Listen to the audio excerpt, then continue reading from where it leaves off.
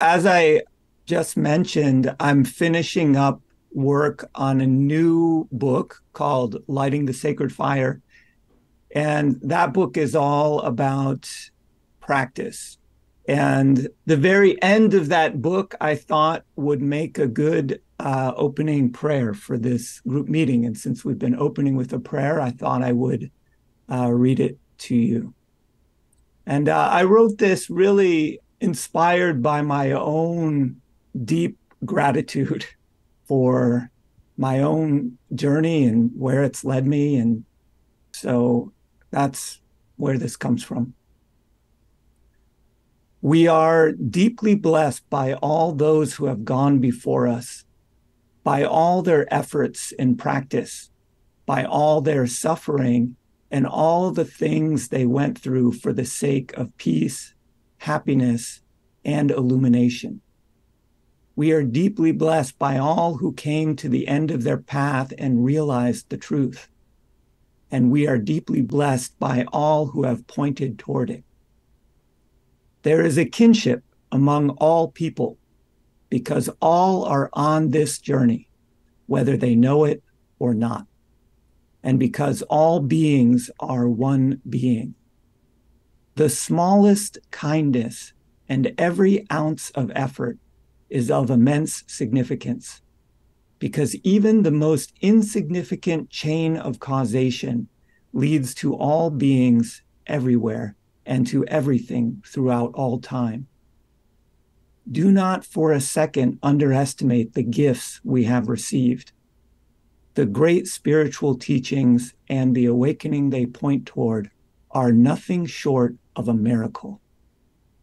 Until enlightenment dawns, take refuge in this great spiritual community, in those beings who appear before us, and in the great spiritual teachings. Put forth effort in your own path and in your own practice. Throw out your selfish and deluded hopes, dreams, and ambitions. Cast aside your unfounded fears. Cultivate a sense of selflessness, compassion, and equanimity. Within spiritual practice, the path is shown, but we can't merely regard it with admiration. We have to actually walk the path and put the teachings into practice. Only then can we discover for ourselves where it leads. May our practice and these teachings benefit all beings, and may they lead you to true peace, true happiness, and true illumination. Do not hesitate to walk toward or into the truth itself. The great gate is wide open.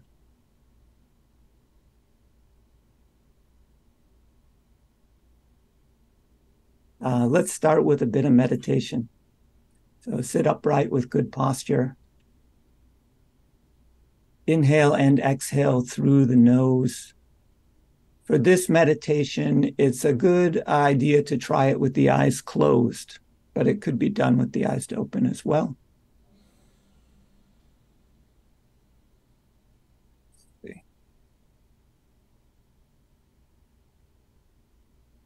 Scan the body head to toe for any signs of tension, pain, discomfort, or unbalance.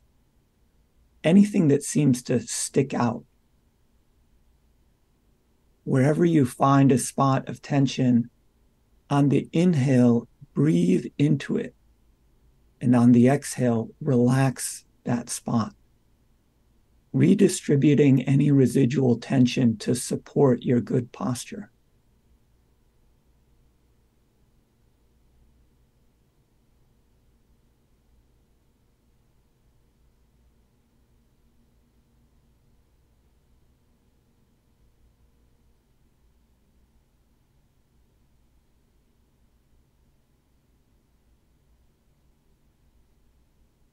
Now scan for any tension in the mind,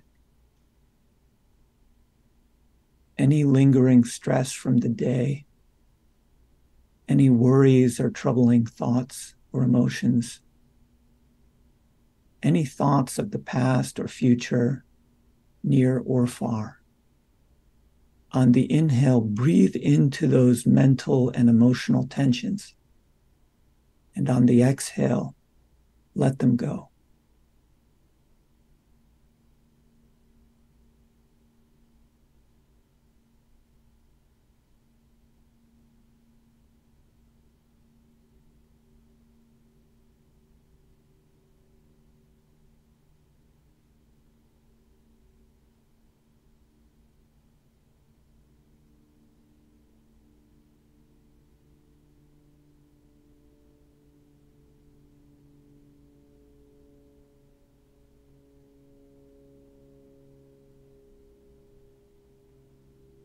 Good.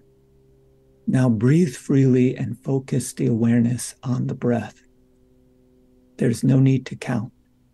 Just follow each inhale and exhale. With each inhale and exhale, allow the body to become more and more relaxed, and allow the mind to become more and more spacious, not grasping onto anything. If you're distracted by a thought, sensation, or emotion, just note what it is, that it's just a thought or just a sensation, and so on. And gently bring the awareness back to the breath.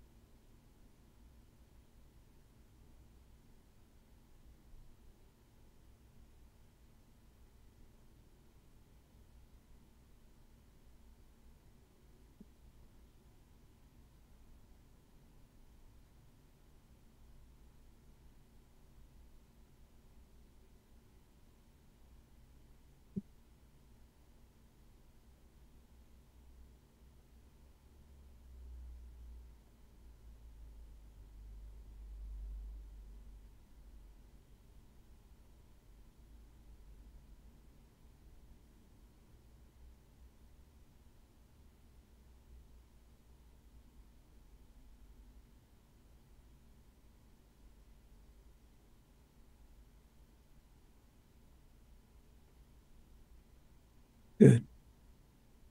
Now just allow the breathing to take care of itself and turn your attention to the relaxed spaciousness and to the various thoughts that arise, move, and subside within it. Just observe this space. Note whatever thoughts arise. See how they spontaneously appear and disappear.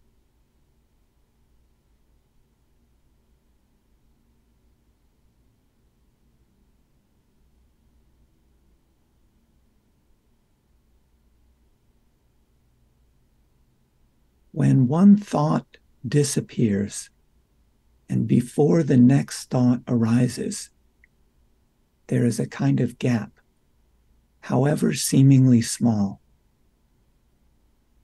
Try to see and rest in this gap, however briefly, this peaceful quiescence between thoughts.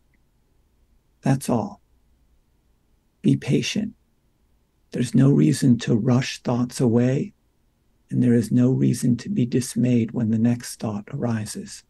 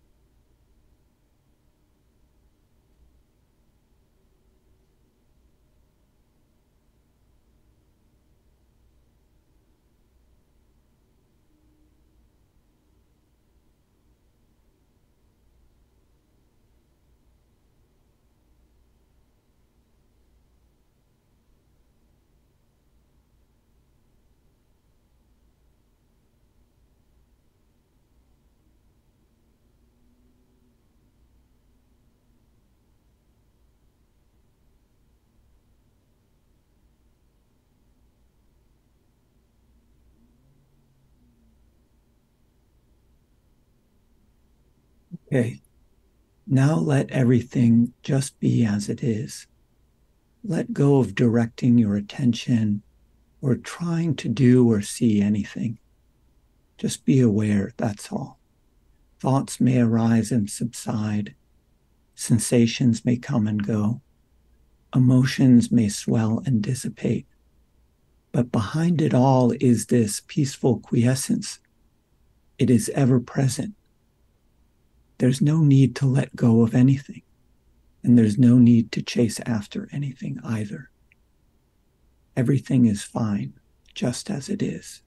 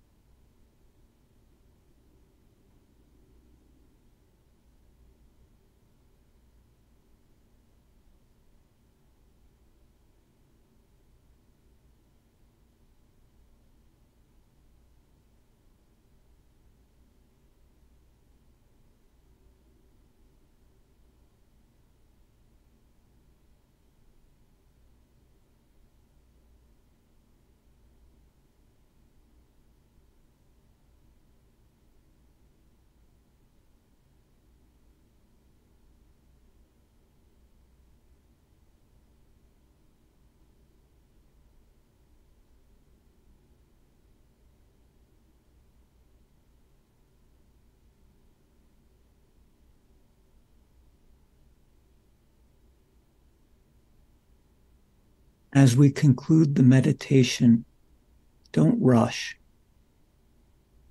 Take note of how you feel. If you feel relaxed, at ease, or at peace, try to make note of this feeling and carry it forward through the evening and into your everyday life. Just take a moment and note this feeling.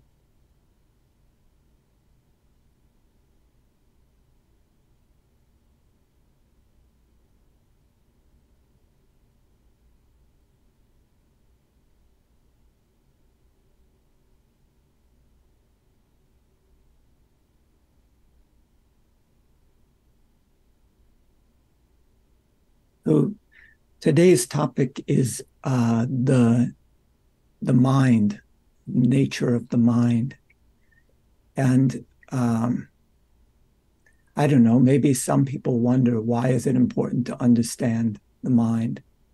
And I think maybe that's just best summed up in saying that the mind causes us a lot of trouble. And if you pay attention, you'll see that your mind is uh, really involved with all of your problems and perceived difficulties and troubles. And so understanding the mind is let's say, at least a potential to unraveling this suffering or these problems or these difficulties. So if we ask ourselves, what is the nature of the mind or of mind? I would say it's a really big question. And like all big questions, the more one delves into it, the bigger it gets, until really it seems to encompass everything, all phenomena and what lies beyond all phenomena. And for that reason, maybe some of you have heard me say that the mind is nothing at all. It's nothing in particular. So the more we try to pin down what the mind is, the more it defies any limitation we try to put on it. Of course, that makes it difficult to talk about. What isn't the mind might be a more pertinent question. But either way, this investigation into the nature of the mind is a part of, or can be, a spiritual practice. and can lead one to greater peace and liberation. So, in general, we tend to be identified with an idea of the mind as our interior mental states, processes, and experiences, an individual mind, sort of, what you might consider the ordinary idea of what people think of when they think of their mind. And importantly, we consider the world as separate from that. The mind is what's going on in here, or what's happens in the dark expanse between our ears. That's what we think of as the mind, and the world is separate from that. In other words, while the mind may perceive, contemplate, and comment on the world, it is not the world itself. It's something separate. That's generally how we see things. And that is, a sort of dualistic way of seeing things. The world is something different than what the mind is or what consciousness is. But if we begin to deeply question where this inside ends and where the outside begins, our idea of the mind struggles to remain coherent. For all seemingly exterior phenomena, all objects, the entire world really only takes shape and name through mind activity. And if you watch your mind, you can see that that's the case. You can test it out. At the very least, what is perceived outside is intricately dependent on mind activity. And at the most, it's nothing but mind activity.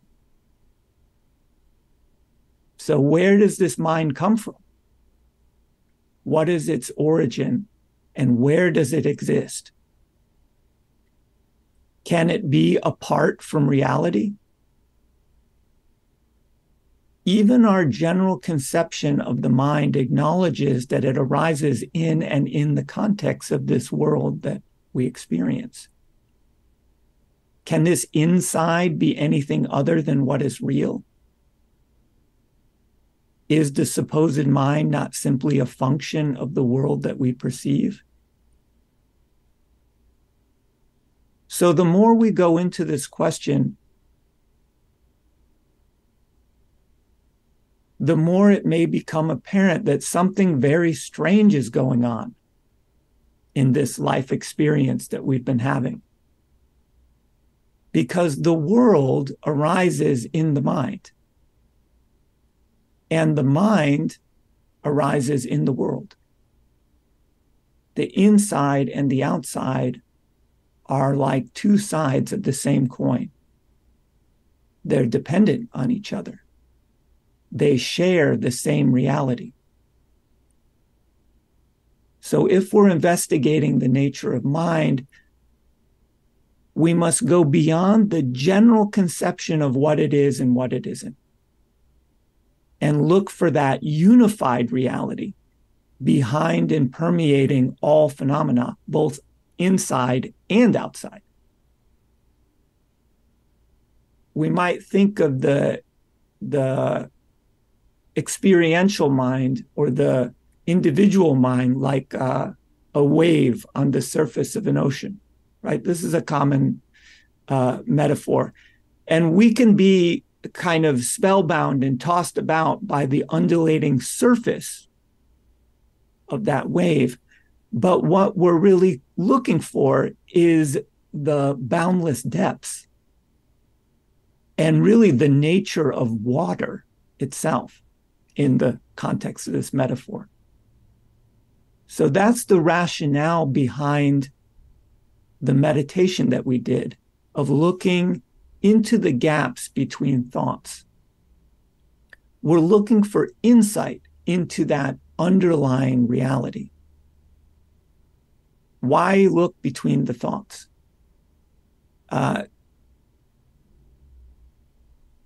Because we're captivated by the thoughts.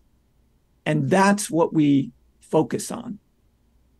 And we lose sight of the background. Even though it's there, even when the thoughts are present, we lose sight of it.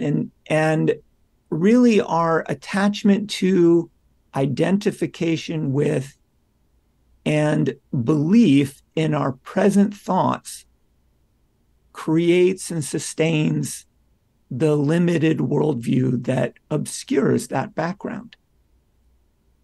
And to be clear, as I said, the thoughts themselves are not really the issue. It's that cycle of attachment, identification, and reflexive belief in them that needs to be transcended or seen through. So looking into the gaps, seeing thoughts as only thoughts, and dropping thoughts are all practices aimed toward trying to gain insight into this underlying reality or the background from which thoughts, upon which thoughts appear, from which they seem to arise, and into which they seem to disappear. So that gap is the same in a lot of ways as deep sleep, which we can treat as just another gap. That's why I'm always talking about deep sleep as an avenue for potential inquiry and insight. It's just this natural gap when all of your thoughts drop away, fall away. Finally, and this is, again, why it's interesting to consider deep sleep, is it may be helpful to consider these thoughts as all phenomena, not just the sort of mental phenomena we generally think of as thoughts, but all phenomena we can think of as thoughts. So we tend to think they're a particular kind of mental phenomena, but really we can consider all subjects and objects, self and world, ideation and emotion, they all can be considered as thoughts taking form and name through mental activity. Our whole lives really are like a fleeting thought arising from that background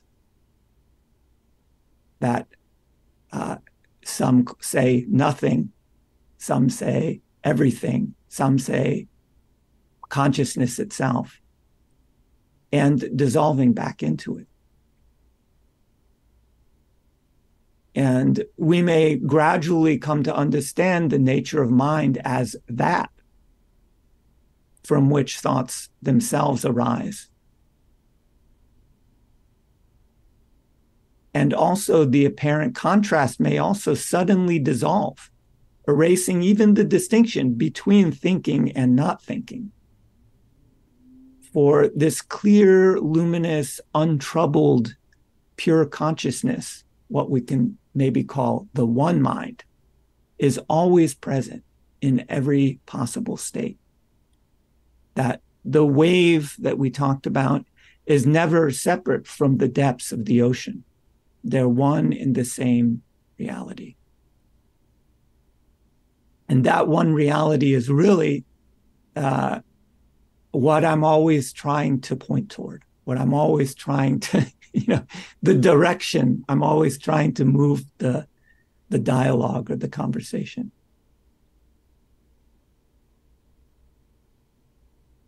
So with that in mind, I'll ask you kind of,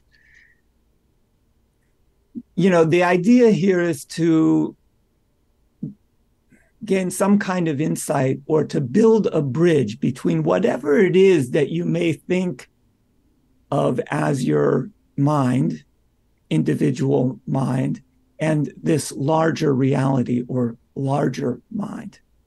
To see that the individual and the particular and the non-particular are not separate, are one and the same, really. So, I guess we'll take a few questions if anybody has questions.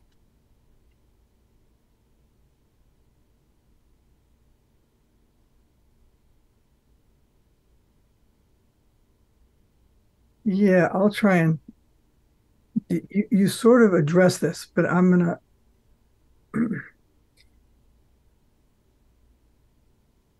the word mind. Hang on. Do you need me? Yeah, I'm just gonna say, you're okay with me going to see Sound of Freedom without you? Yes. Sorry. Um, we use the word we tend to use the word mind like we're using the mind as like consciousness itself, the mind, world, reality. Um, but in the common vernacular, we talk about our mind. Right. And, and the reason I'm bringing that up, I mean, you could just say, well, that's a misuse of words or something, but there seems to be, I'm going to put this out like a question,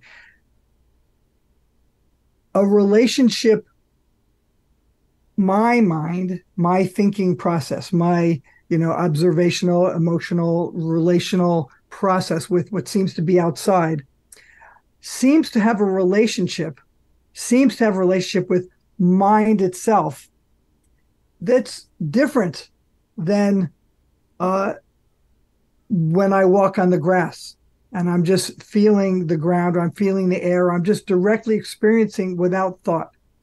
Mind seems to have a.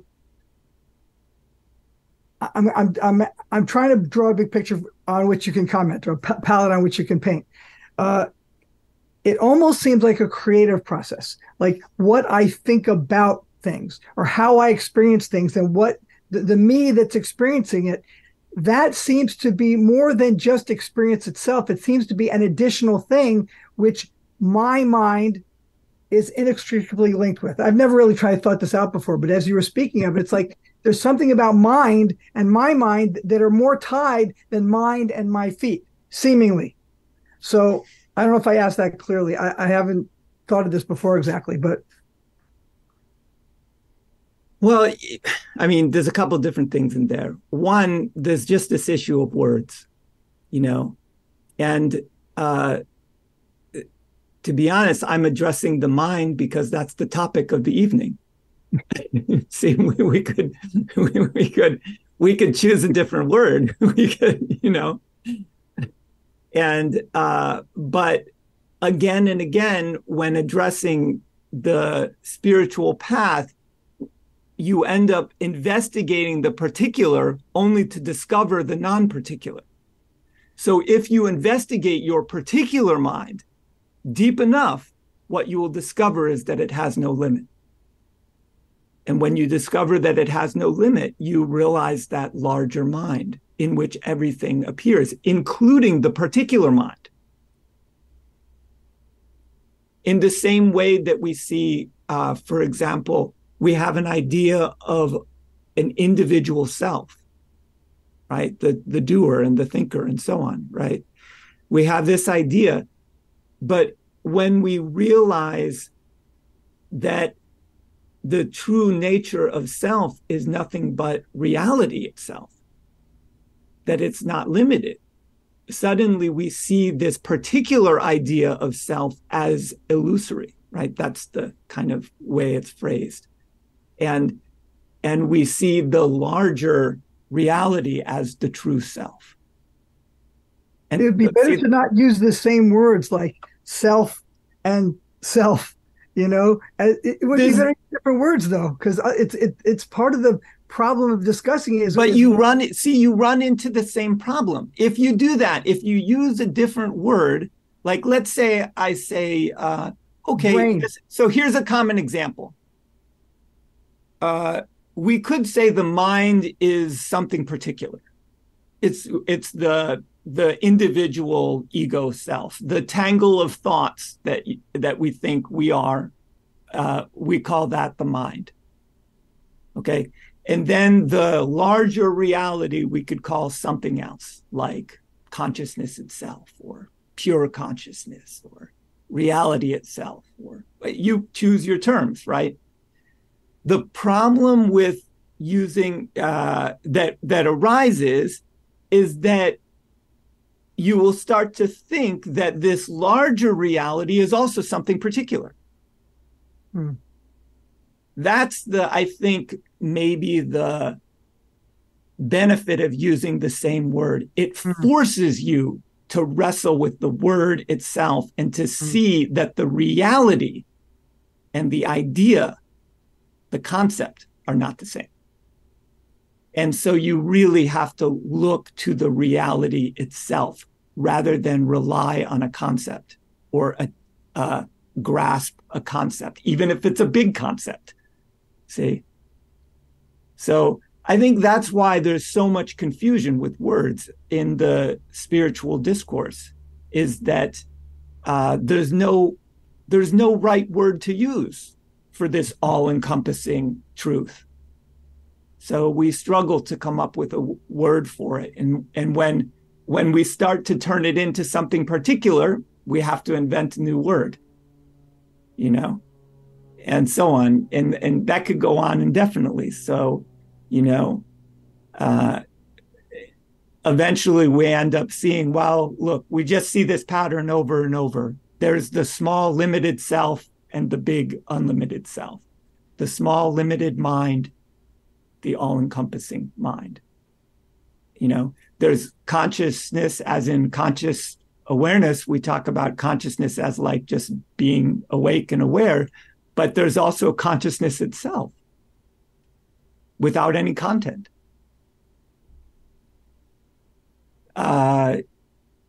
So this pattern just appears again and again. So when talking about the mind, you know, that's the agenda, is to see past the individual particular mind, to see that that is only a bundle of thoughts repeated over and over. And to see this larger, to see this larger mind, to put the individual mind in context, well, you see, well, it's nothing at all. It's just a bundle of thoughts. The mind itself is just an idea that we have.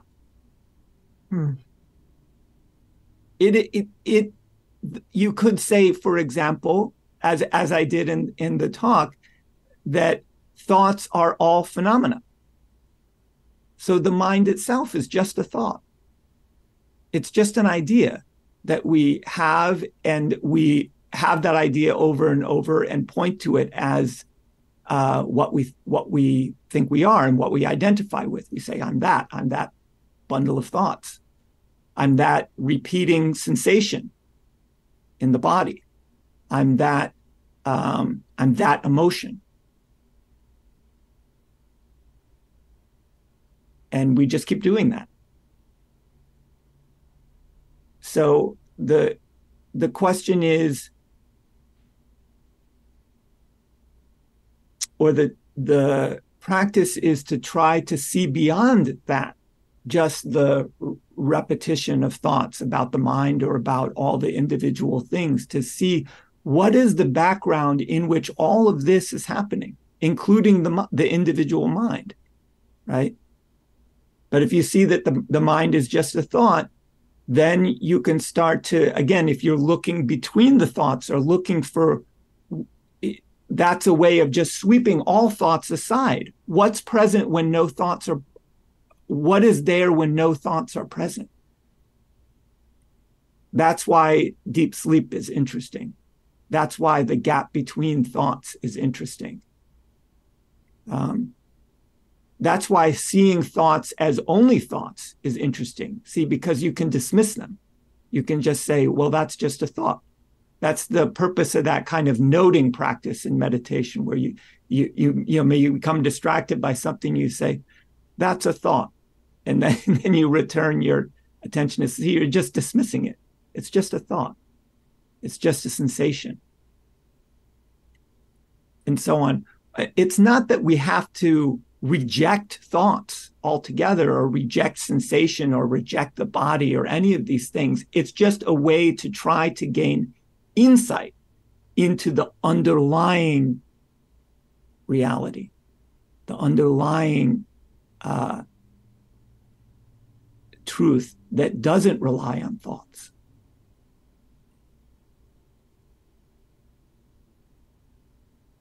What I found helpful in our talks this week, Matthew, was the notion of observing thoughts as though they were rising on a screen, looking across it and then fading out, and then pay attention to the screen and not the thought.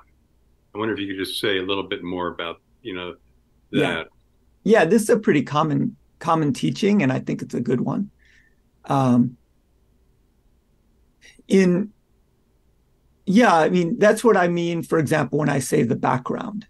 Like in your meditation, for example, the first sort of task is just to see, can I watch my thoughts without being carried away with them, without, being dominated by them?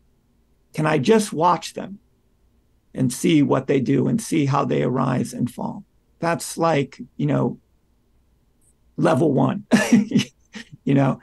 Then the next thing to do is to start to try to pay attention to the context.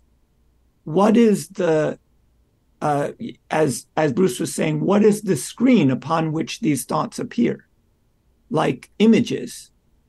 And incidentally, you can do this same thing with images, even with whatever is in front of you while you're meditating.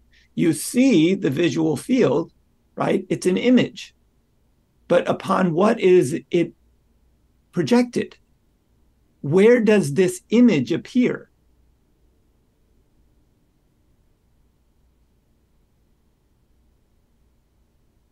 And so that's the direction, to see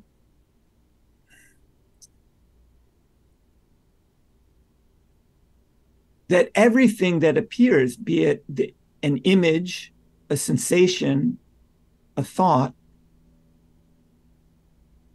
it's all appearing on this screen, metaphorical screen, right? Like you imagine the movie theater, there's the screen and the image is projected on that. So we're really interested in the images, but we ignore the screen. In the movie theater, that's maybe for good reason. The images are the good part, right?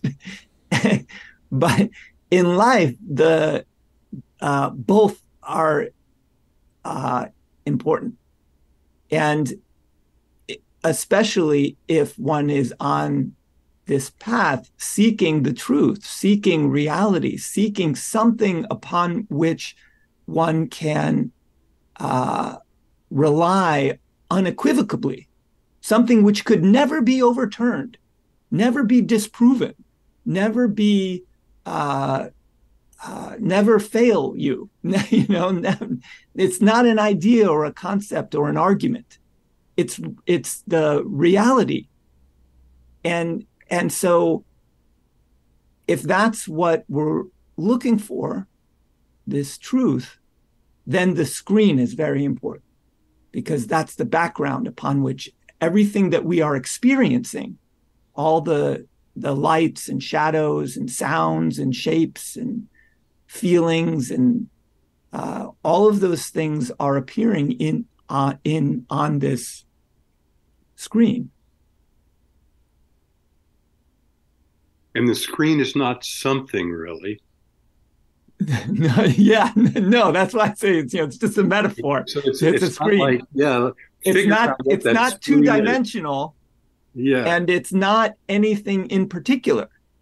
If you think it's anything in particular, ask yourself, where is that appearing? What is the context of that? So it has to be non-particular, permeating everything without limit. Anything that would appear or that you could imagine anywhere can only appear or be imagined because of this underlying reality. Another reason why the metaphor might be incomplete is that when we look at it like a movie screen, like the projector's a projector showing on the screen, and that's where the action is happening. But in this context, the screen, what we're calling the screen, is also the projector. Right. Yes, yes. And you're not looking at the screen. You also are an image on the screen. So yeah, so you have to go deeper into that metaphor. You're not just sitting in the theater, you're a participant in the movie, you know. And so everything is a part of the the metaphorical movie, you know. So yeah, the metaphor only goes so far. It's just an idea to give you an idea of, this notion of looking for what is the underlying reality of your mind, of thoughts, of experience, of whatever it is that you're experiencing, and to really look for it for oneself rather than rely upon an idea or a concept about what's going on. And Matthew, I want to not pass over, like I have for months of talking with you tonight, the consideration of deep sleep. So Matthew has sort of said many times, consider the experience. What is your reality when you're in deep sleep? And what I've always said is, well, that's pretty silly because I'm in deep sleep and there's no Bruce there. There's no thoughts. Nothing is happening. And he goes, yes, that's the important thing, Bruce. That's precisely why it's so interesting. That's why it's so interesting. And when I look for or experience that screen, which is really nothing, it's in many ways when I try to experience in meditation deep sleep, those two are the same. Yes. Yeah. Yeah. I think, that's why, this experience of all our different states has things to teach us, and that's why deep sleep is so interesting, because in this state of deep sleep, all the normal things that we pay attention to, the mind, the body, the thoughts, the visual field, sensations, everything goes away. Everything, all particular things fall away. And yet people instinctively enjoy it. They enjoy sleeping. And when they awake from deep sleep, they say, I slept so well. And when they're tired, they say, I can't wait to go to sleep. And yet, from the experiential side, they completely ignore it as if it's a non-experience, a non-state. Because there's no really time there, no space, no nothing, as they say, And so people just ignore it entirely. But I think this is it's an opportunity for insight. I often say, look, enlightenment isn't that complicated. It just doesn't leave anything out. So, deep sleep points toward this consciousness itself, this consciousness without objects, without subjects, without a self, an individual self, without any particulars. Every morning, if you watch, when you wake up in the morning, you have to remember who you are and recall everything that's going on and basically recreate the entire world in your mind. And then you can get up and go have breakfast and so on.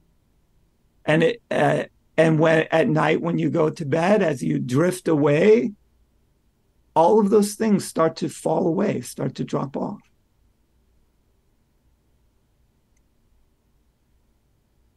And, likewise, speaking of states, the dream state also has a lot to teach us. Because in dreams, we see all of these images, and while we're wrapped up in the dream, we take them to be what they are, and we get involved in them. We have conversations with people in our dreams. We run away from scary things. We chase after good things. We have experiences, and all kinds of things can happen in the dreams. But when you wake up from the dream, you think, oh, it was just a dream. It wasn't real. See, it was just a projected image upon the screen. So what screen is this image projected on? And what happens when you wake up from this dream?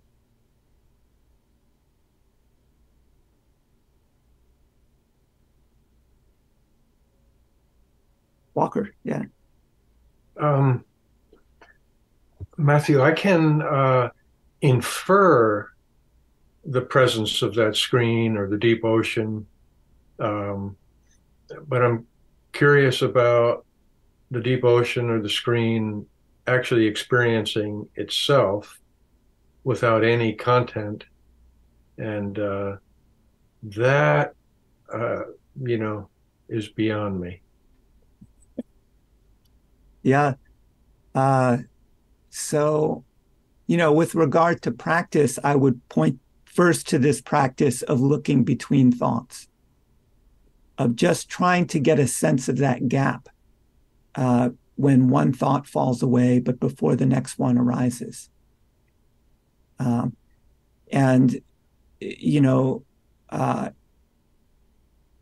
if you do this in meditation, the more and more you do it, you can start to work with dropping thoughts so that you can drop them sooner and sooner. So basically what you're trying to do is to widen this gap so that you can linger in that space between thoughts longer. If possible, if you can stop all your thoughts, even for a moment, this could lead to deep insight. And is there something there that says on the screen, now on the deep ocean, what is there that identifies that it's in that experience? Yeah, this is a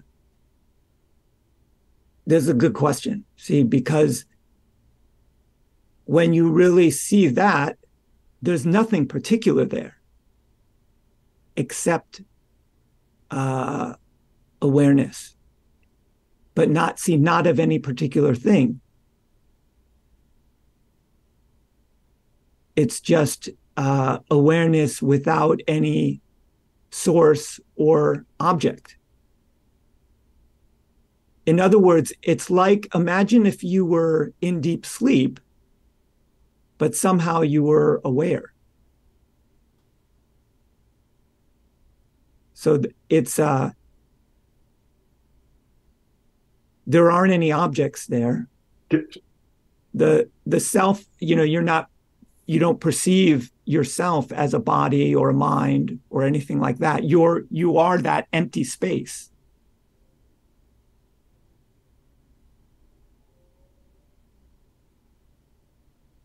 And there's no, even to call it a space is too much, see? And it's timeless. So if you're in that state, it will, no time will pass. If you come out of it, for example, you will not know how much time had passed.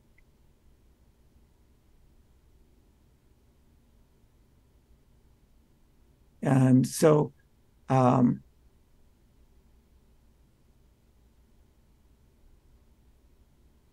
yeah. I think I heard you say awareness without content and without any source. Yes. So there's no, normally we think of like we identify the source of our awareness as the subject, right? It's us, I am the thinker.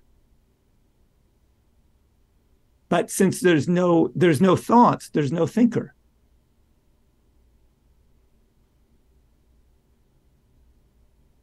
That's helping me a lot. That you threw in the word source, and no content, and Yeah.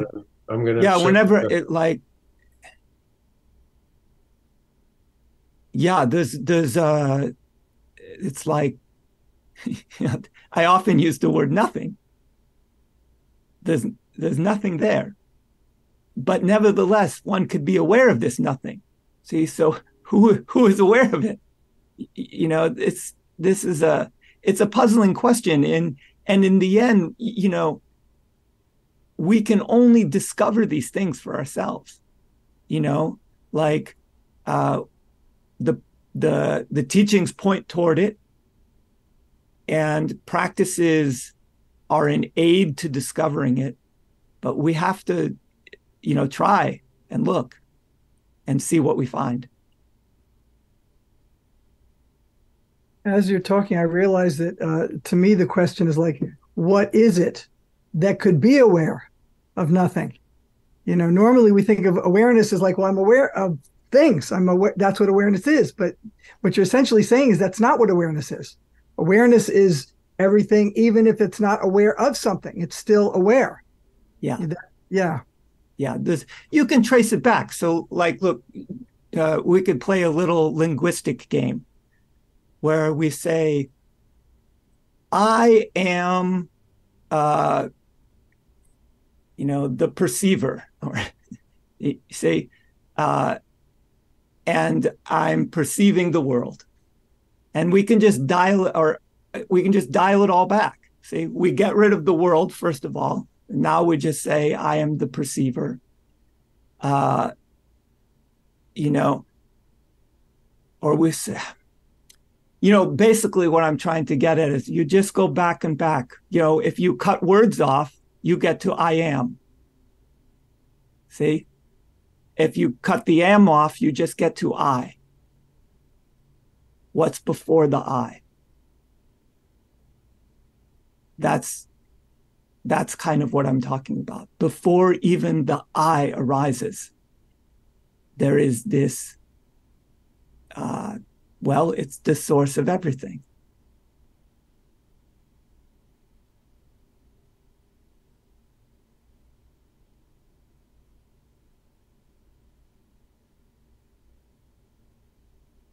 Walker, the way I experience the source is it feels very local. It feels like it's me. And I don't know if that's when you're speaking of the source, that you're still identified with that sort of identified with yourself, and it's almost impossible for me. Maybe it is impossible to delocalize that self, that experience. So I'm not sure if that's what you're referring to as the source. This localization aspect is itself just a thought. Say we orient ourselves in space and identify with a particular view.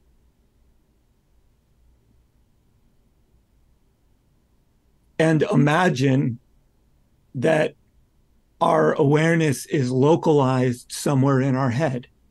Right. But we're aware of all of this.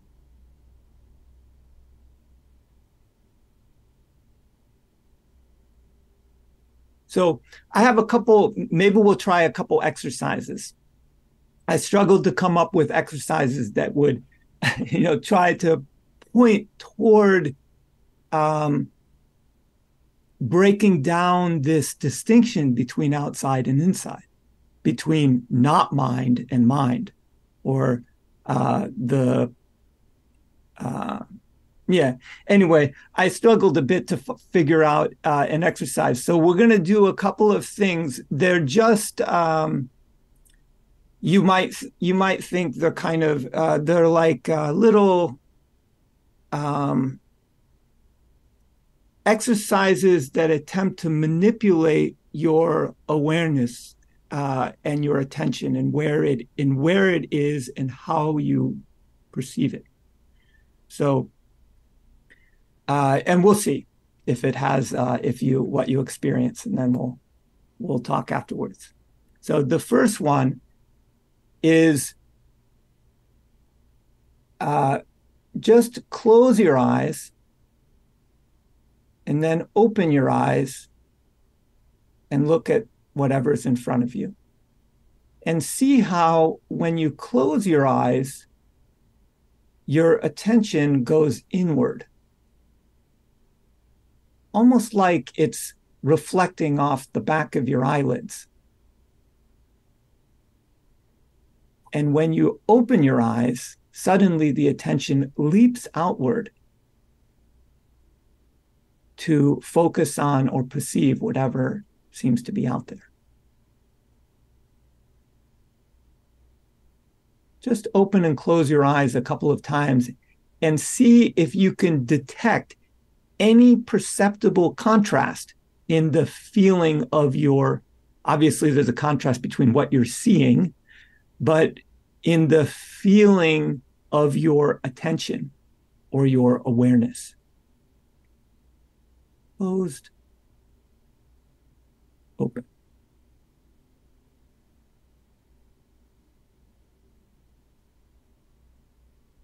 You might experience some difference in tension around the eyes, especially if you turn your awareness more and more inward.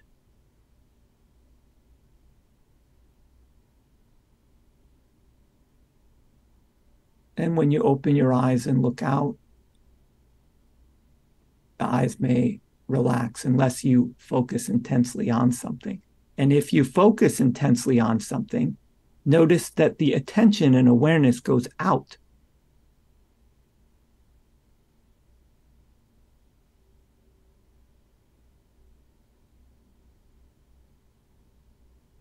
Can everybody experience just some difference? Doesn't have to be much, just notice any difference between what your awareness feels like with the eyes closed and with the eyes open.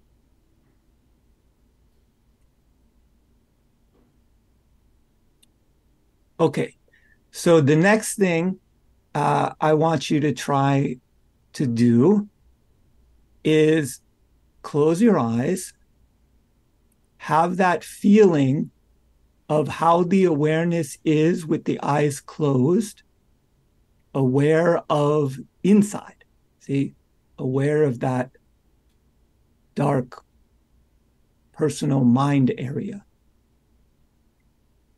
And in a moment, open your eyes, but try not to let the awareness jump outward at the world. Try to hold it back in that, to have that same feeling of keeping the awareness inside, but allow your eyes to open and for the visual field to arise.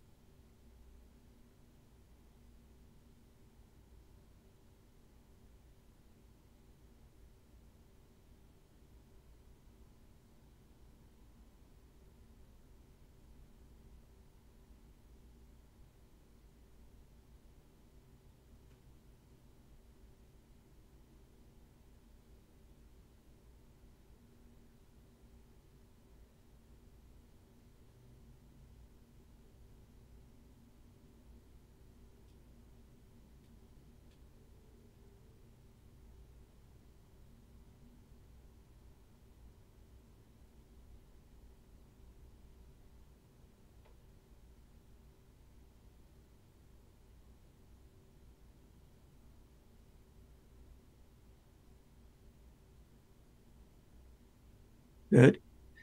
So if you got a sense of that, now do the opposite.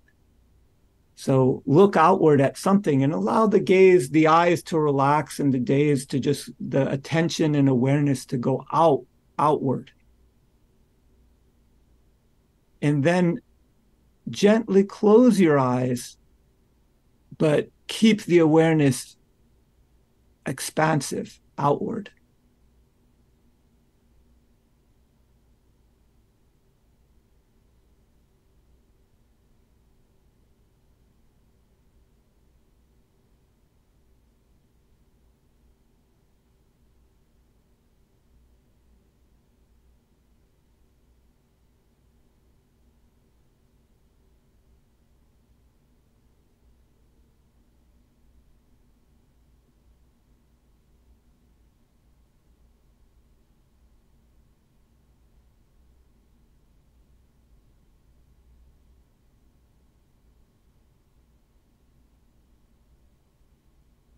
Good.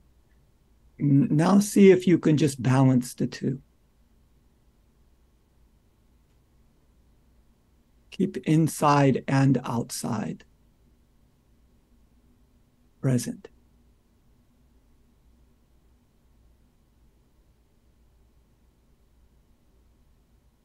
Undivided.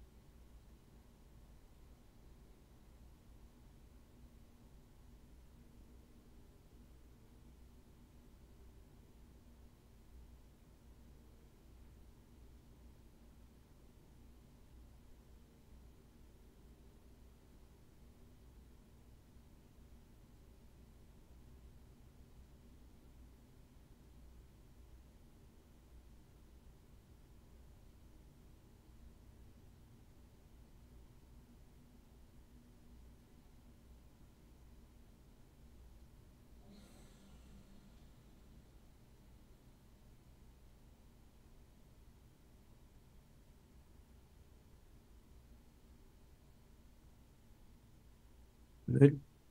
Now you can explore the same thing with your breathing.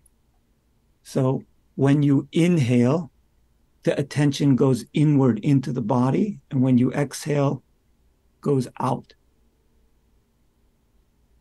See if you can get the feel for that. In, tension goes in, exhale, tension goes out.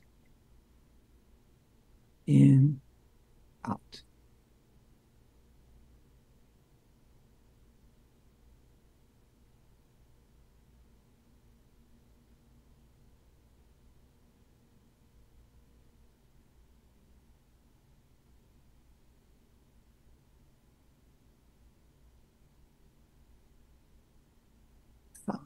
Outside.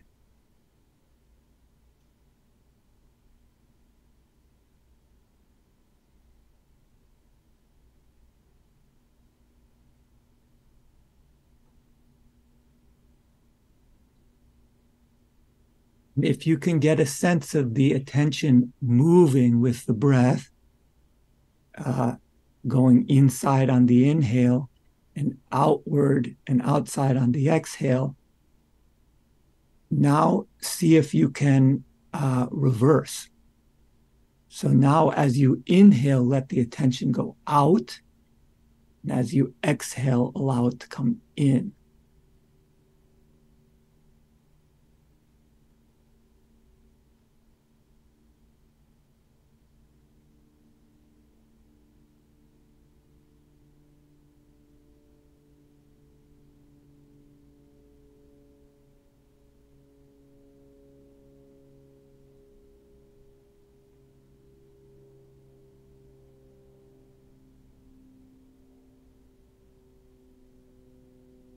Finally, just watch the breathing without controlling it in any way whatsoever, and be aware of both inside and outside in a way that unifies them as one whole, one experience.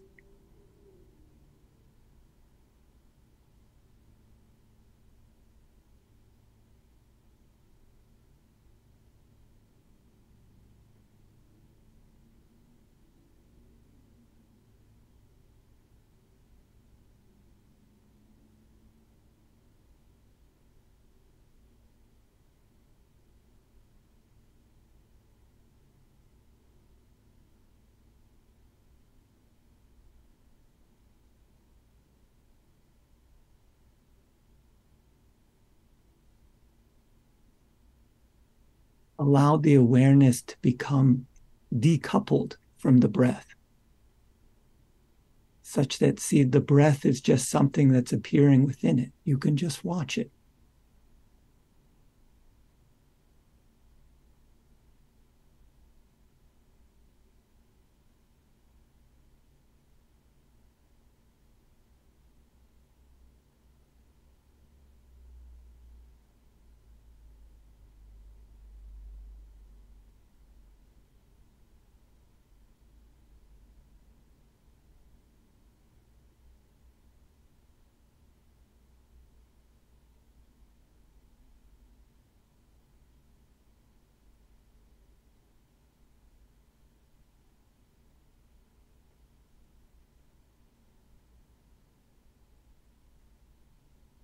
So, what these little exercises are getting at is to try to give you an experience that, or to sort of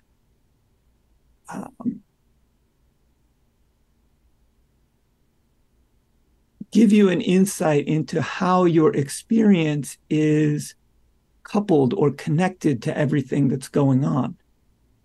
And by manipulating it or changing it, you can see that it's not necessarily one way or the other way.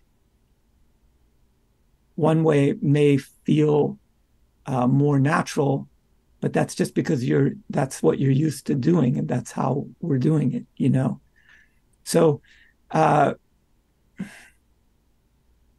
this may seem totally irrelevant to you in terms of the discussion of the mind. But I think these exercises are very interesting because they show us that, really, you start to see that everything is happening within awareness, even the movement, the different movements and things like that. We think we are that movement, but actually, no, you're aware of all of this is happening within a larger awareness. And that it's only because we identify with certain sensations that we start to sort of lock ourselves into one particular view. So finally, I'll just ask, like a question. Just take a few seconds and ask yourself, this image that you're seeing, in a way, could stand in for, all of our experience. Here we are seeing this image that's in front of us. Where is it?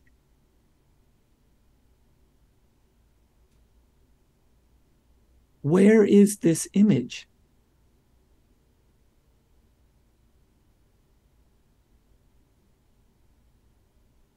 Where is your mind?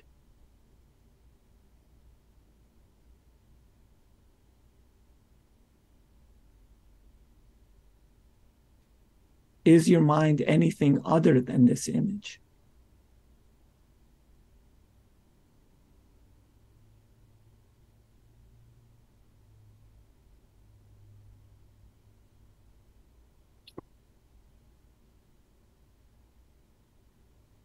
I found when you were having us open and close our eyes that I experienced, if I locked onto something or if I focused on a particular thing, it's as if I went to the thing. I became that thing. I wasn't watching the thing or even the movement that was. But if I didn't do that, if it was just sort of left it sort of kind of vague and just watching, but not, I could sort of hover in the middle. But as soon as I looked at not trying to, as soon as I looked at a thing, the looking at the thing became, that is what my attention is, not just what it's doing. That was really interesting. Yeah. This thing, I don't know if you can relate to it is relevant. This is so relevant. Yeah. Yes, it's all good. See, doing these types of things, it seems a little weird, right? But it has this potential to give us insight into what is the mind doing that creates this experience that we're having. And just by doing something very simple like this, you can start to explore, what's going on, see what's going on. And you may find it's not exactly what you thought was going on, or it's you just notice new things. See,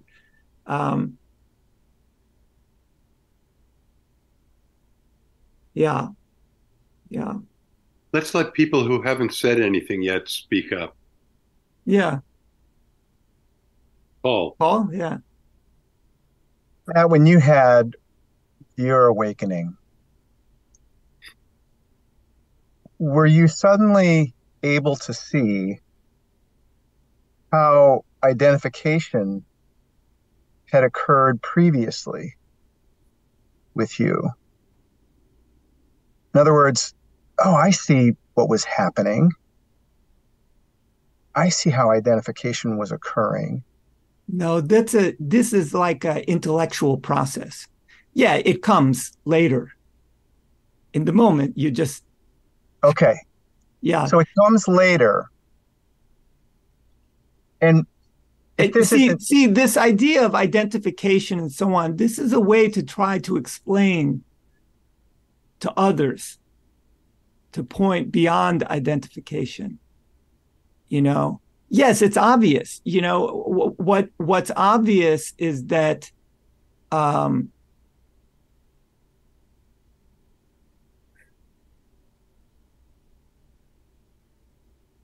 there's no inside or outside.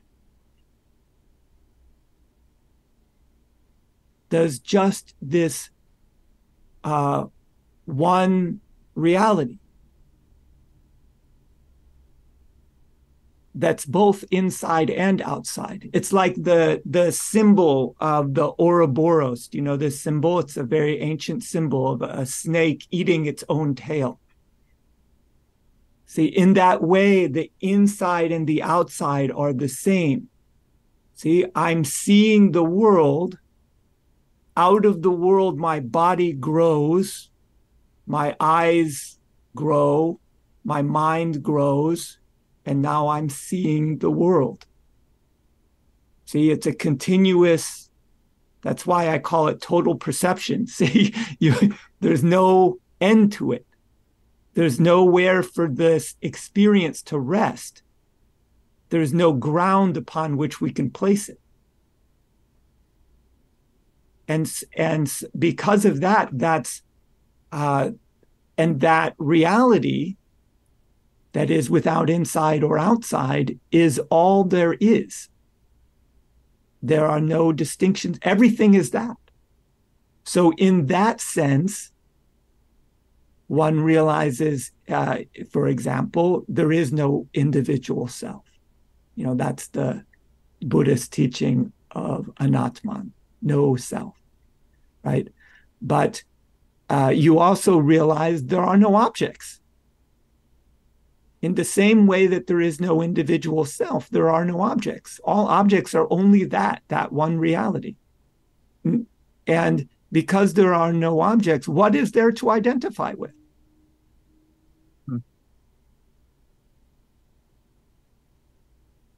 So you see everything as oneself, as not separate, as one being, one reality. And, the idea of explaining that we become identified with things in our body and our mind and so on is a way to try to explain, how it is that we could lose sight of this reality, how it is that we could become lost like that we could misplace this fundamental truth of being.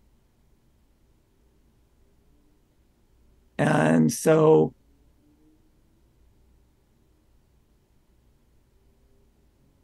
yeah, because it was like, how could you not notice that?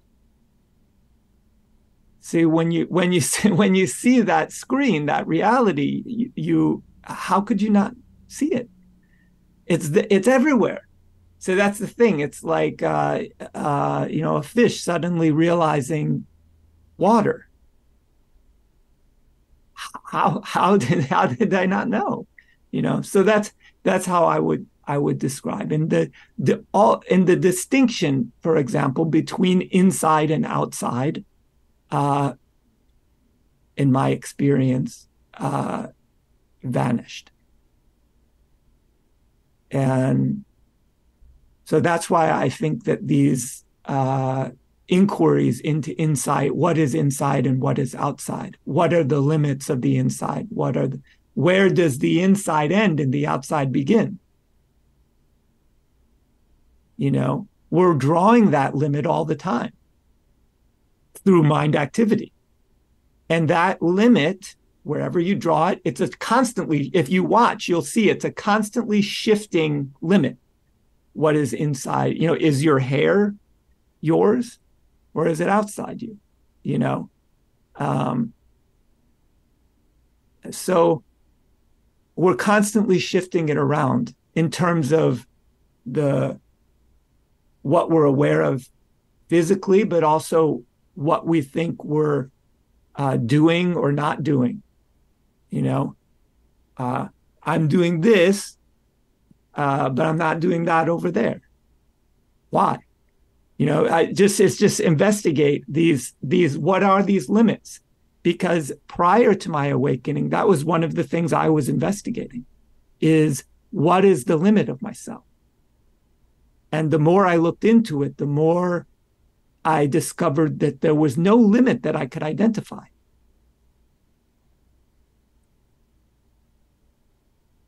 And when I looked for where my mind was,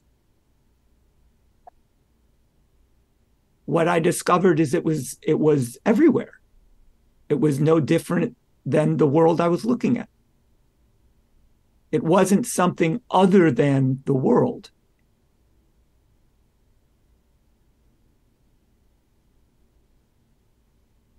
So that's the reason for all these kind of avenues of inquiry.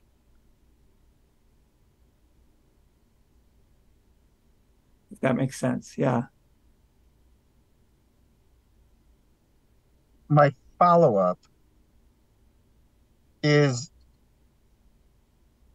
so we have this term we use, identification, as a way to try to describe something that seems to happen, where we believe I. For me, and I don't know if this is true for others, I'm guessing it might be though, when I feel most strongly. You cut out there, Paul. Audio. Yeah. There you go. Okay, I don't know how that happened. Sorry. All right. When I feel most strongly I is when I'm feeling pain of some kind, especially emotional pain. Yeah. And this is sort of the origin of my question, like, what the heck is happening there? It's hurting. I'm emotionally, and it's like, all right, this is like the real me. This is Mm-hmm. and I realize that's good. True, but for whatever reason, it feels that way, that I'm most strongly identified when there's pain.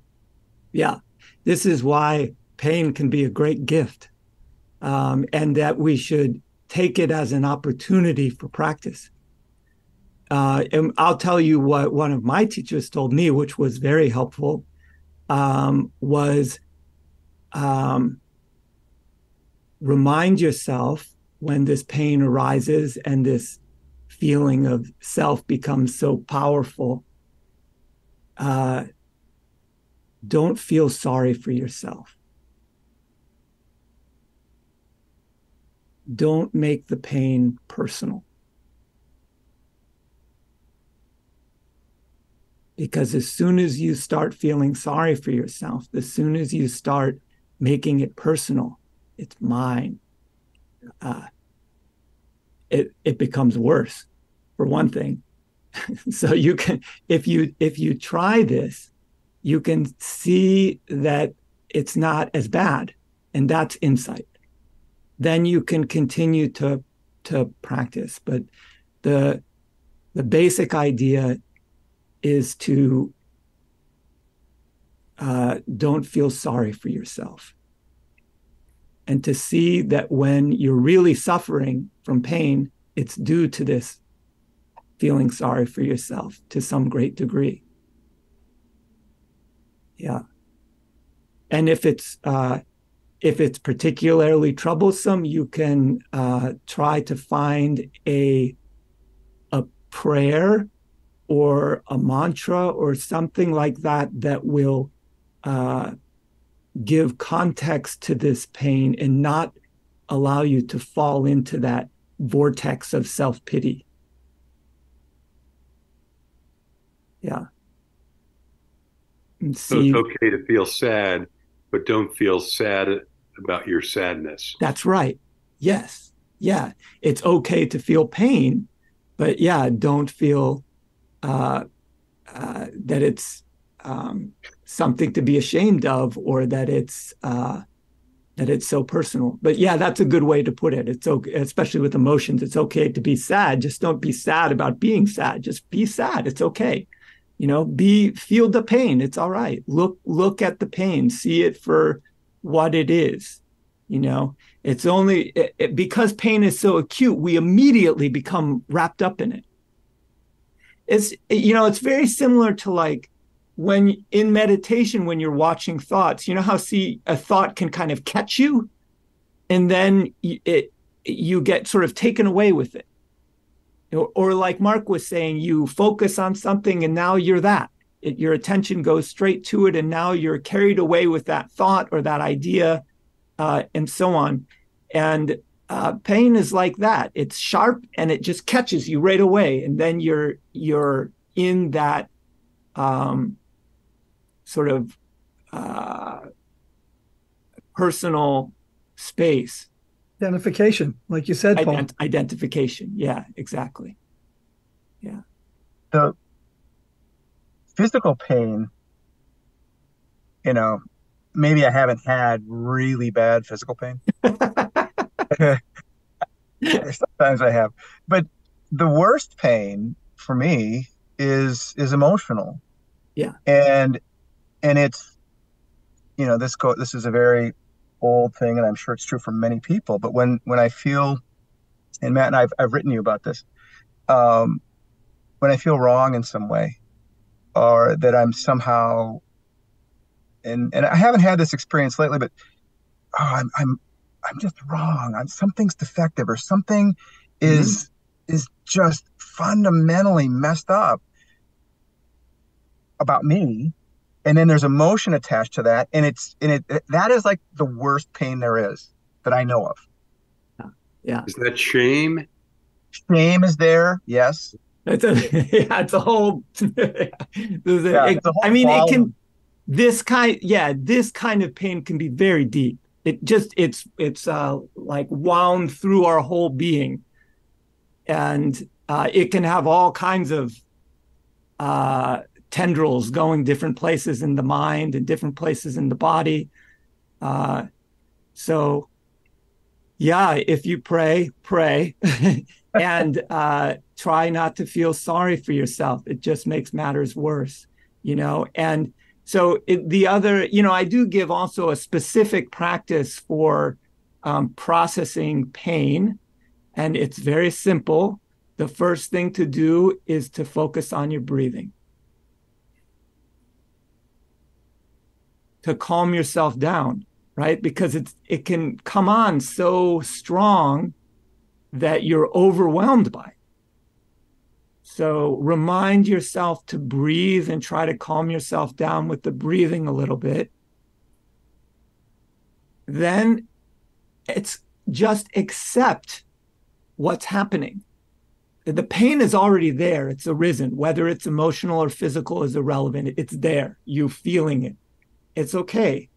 So accept that it's there and that you're feeling it, and feel it. And then the third step is to really look at it. What I call kind of direct gazing. Don't try to, turn your face away from it. Just look at what that feeling is. See it as a feeling, as a sensation. And,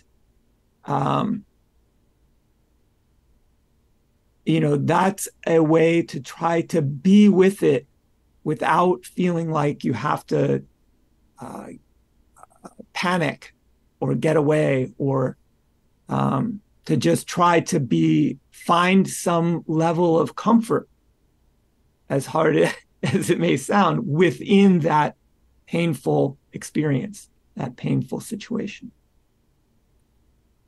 Yeah. Helpful, Matt. The comment about it not being personal. Yeah, this to me was great advice. Mm-hmm. Don't feel sorry for yourself and try not to make it personal. Mm-hmm. And also, the other thing that is very helpful is to see that these things pass. It's like a wave, and the wave will break and pass. And so see that all these painful thoughts and emotions and so on are themselves impermanent, temporary, and passing.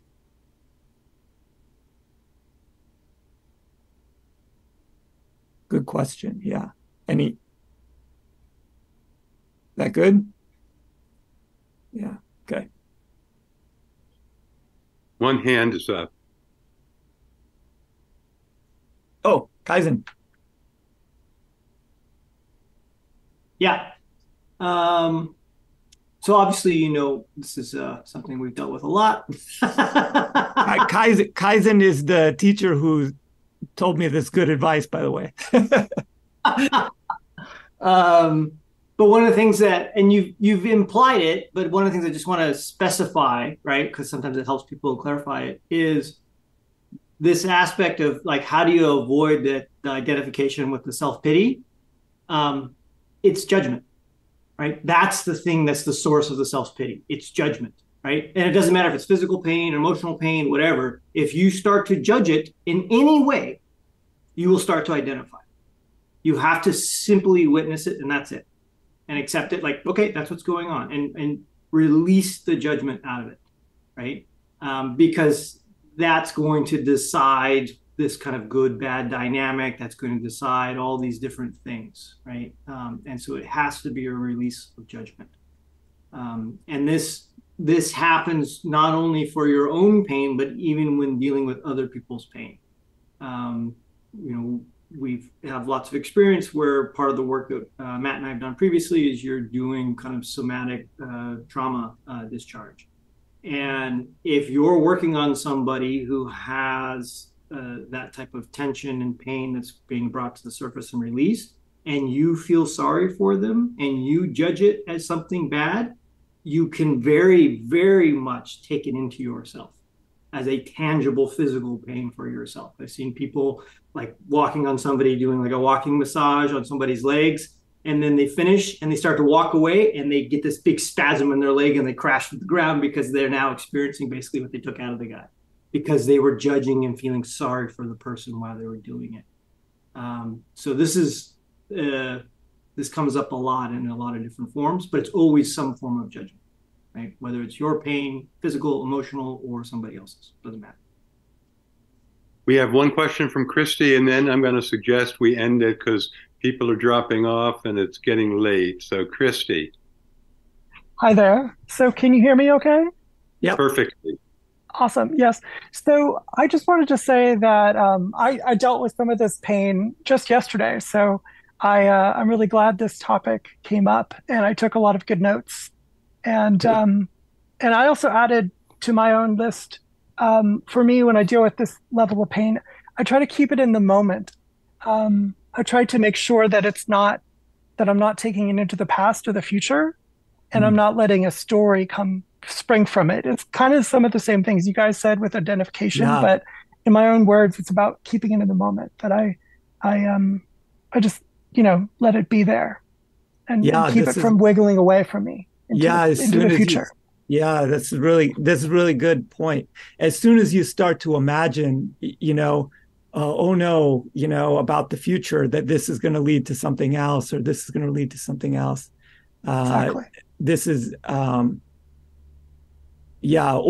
you connect it to the past and start judging that. See, I'm here because I did this, or I did that, or I failed to do this or that, or so on. Those are all, forms of judgment. So, see, they're all related, aren't they? We have a list of all these things, but they're all connected in different ways. Judgment and identification, and all that. So yes, thank you for sharing that. That was going to be my question about it. My question was basically what to do if we encounter just an emotional crisis, and I describe them as emotional storms. I live here in Orlando, and it'll just like pour cats and dogs for 5 minutes, and it'll be fine. The sun will come out. So I think of it just like that. They pass, like you said, with the impermanence. Watch and see and remember that they all pass. Exactly. It's good. Well, thank you for that. Thank you. Looks really dark where you are, Paul. I'm sorry you had to sit in the car the whole time to partake in this. It's okay. Getting dark here. It is looking dark. Probably dark in Florida too. Well, everyone, there were Isa, David, and Kristen. Your silence was profoundly satisfying.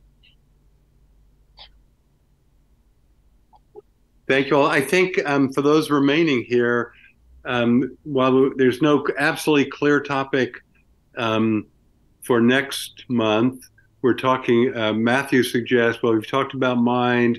Let's talk about body next time, which could include pain and even that the body dies or doesn't die, or who knows where it might lead to. There's, but thank you all, and have a good dinner if you haven't eaten yet, and see you all next month. Thank you, Matt. Thanks, Bruce. Thank you. Thanks to both of you guys, or all of you. Thank you. Thank you very much. Thank you. And we'll get a permanent link set up, okay? Right. Sounds good. Have a wonderful evening, everyone. Thank you. Thank you. Bye-bye.